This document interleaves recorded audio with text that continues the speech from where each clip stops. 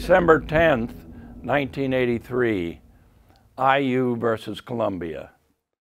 I remember the headlines going into that game. Dream D, dream defense. Columbia had given up very, very few goals. And to have won that game 1-0 and our defense be the highlight, and the strength of our team was terrific. Now, many of the guys who played in '82 were on that '83 team. It was a young team that won in '82 and a more mature team that won in '83.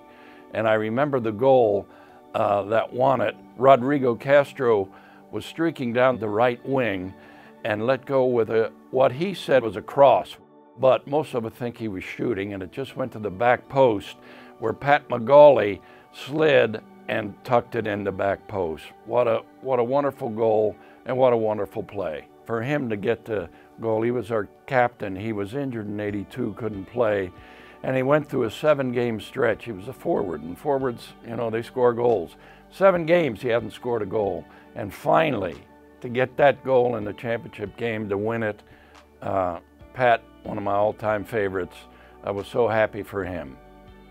Winning back-to-back, first consecutive title win was a great, great achievement for our program.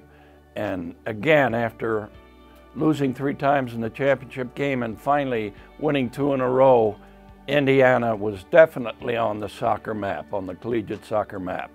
We were a program that had arrived, had worked hard through the club years, overachieved many obstacles, and finally we're on top of the heap.